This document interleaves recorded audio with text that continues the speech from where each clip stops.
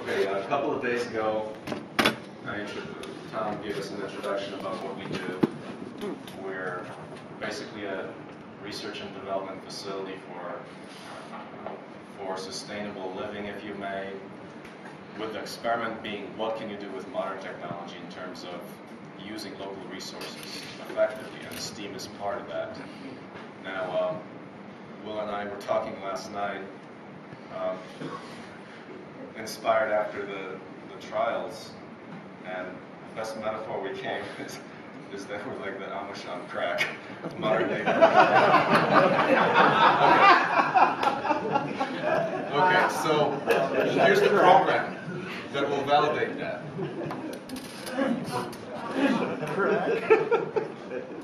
You like the sun?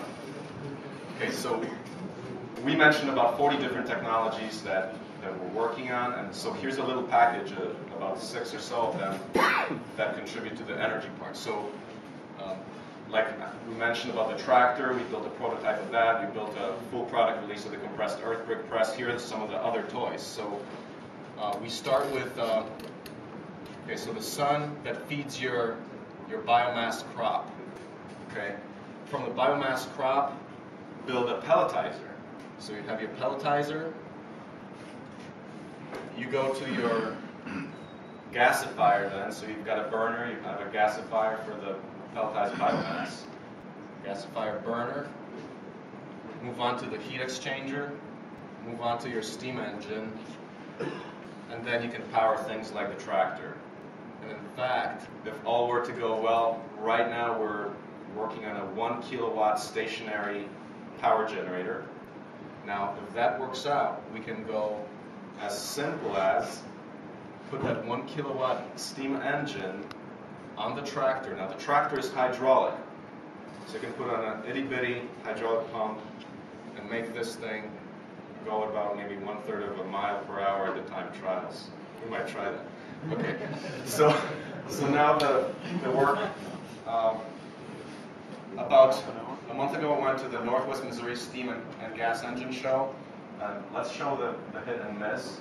I was kind of inspired by the hit and miss engine. It's a gasoline engine, and it's the stuff that brought power. I don't know about electricity, but definitely power to the farmer early on in this century. Are you familiar with this? It's a hit and miss, meaning that in this clip of about 4 seconds, it hits like once. So I was thinking, wow, that is simple. It's almost like appropriate technology. What if you do this on steam and use some modern technology of steam? So you eliminate all this complex linkage mechanism for the spark mechanism there. So what if we made a steam engine like this that's just got a big cylinder, and now with modern technology, just a simple microcontroller and a solenoid valve, which is we commented about that. But that would allow you, could someone be excited about a simple solenoid valve and a controller, where the controller itself, you might think, oh, that's all getting complicated, but if it's an open source, there are open source controllers out there that you can read all about, learn about them, like the Stamp, or there's another one we use, which is Arduino. Well, it would allow you infinite cutoff control, and speed issues would not be the case if you're firing like every 5 revolutions or something. Well, so say you've got like a 300 RPM engine, maybe 4-inch bore, like 4-inch stroke or something, and therefore it's totally easy to control. Now, since then we found out maybe that this may not be so efficient because you're losing a lot of heat if you're, okay, many issues. So we move on. Of course, we have the greatest invention here, and then we met some people at the steam show. So yesterday, so Carl started to discuss, Carl and I, we're going to get together, and the concept is let's make this 1 kilowatt simple stationary generator work. So we started to talk about that, and we're going to get together. Now, since we work along in the open source development lines, what that means is that we'll draw up a proposal, meaning Carl and I were talking about just getting some CAD drawings, just all the specifications, define the product clearly, and get it funded. Like what we do is we put our information out on the internet, like Will's taking the video right now. We can blog this, post this on the internet, and say, okay, here's this product. Whoever is a stakeholder, chip in to make it happen. We could raise a few $1,000 and just build it, say for the design phase, then just build it, and so forth. So we do know that, I mean, I get asked tons of times about this kind of concept of just a simple basic generator, and I think steam could absolutely do it. Pelletized biomass is absolutely a definite candidate. And then, of course, getting back to the Amish, I would say that just about any Amish person would like to have something like that. They presently use diesel engines, you see. What if this was a real option for them? Well, that could be a possible huge market. And probably I would say maybe like 1 million people in the United States, people who are kind of trying to get back to the land or live simply, they would probably appreciate that and appreciate not having to burn your cheap China generators that run on gasoline. And if someone thinks about the geopolitics involved with that, your values, you could think differently about that. And certainly the fuel security, the independence on the fuel is a big selling point. Okay, so what are we trying, what are some of the specifications? Because what I'm saying here is that we're going to get together, tap all the info from this club, and actually I plan on, go ahead. I just have to say, one of the things that we run across that I didn't mention in mine is net power. Yeah. Okay, so if you take your, how much power are you using to palletize? How much power are you using for the gasification? You know, so to get your net result of 1 kW. Yeah. Well, if it takes you 5 to get there, then you have, you know, you have a negative net result. Well, for pelletization, you would probably spend about 5 gallons of fuel to produce the equivalent of about 500 gallons of fuel. So the numbers are extremely good over there. As far as gasification, that's a self-running process.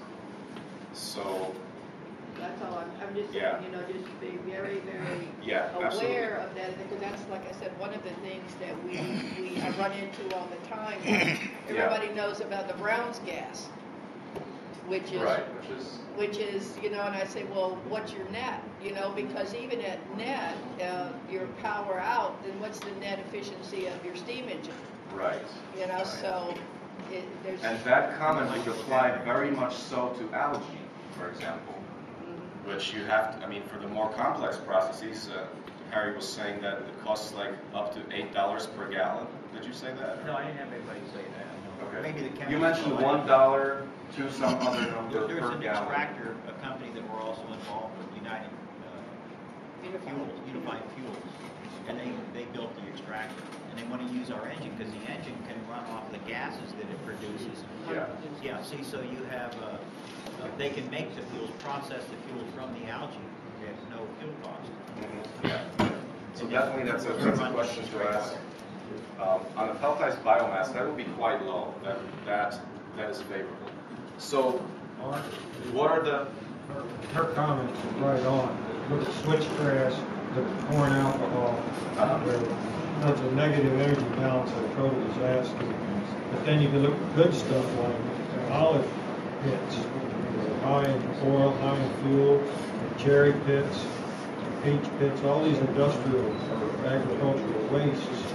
They are very good fuel. Olive pits are the best because they're high energy density. And they have positive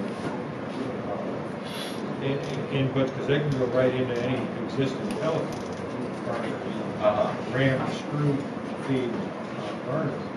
So yeah, watching your energy balance is extremely important because anything with a negative energy balance is environmental and economic suicide. Yeah. Okay, Harry. You got two lessons that you learned here also. I think you ought to take really, really good notice of, and that's styling and burning fuel right from a log. Thomas brought both of those to the front. You know, the styling on the vehicle. Yeah.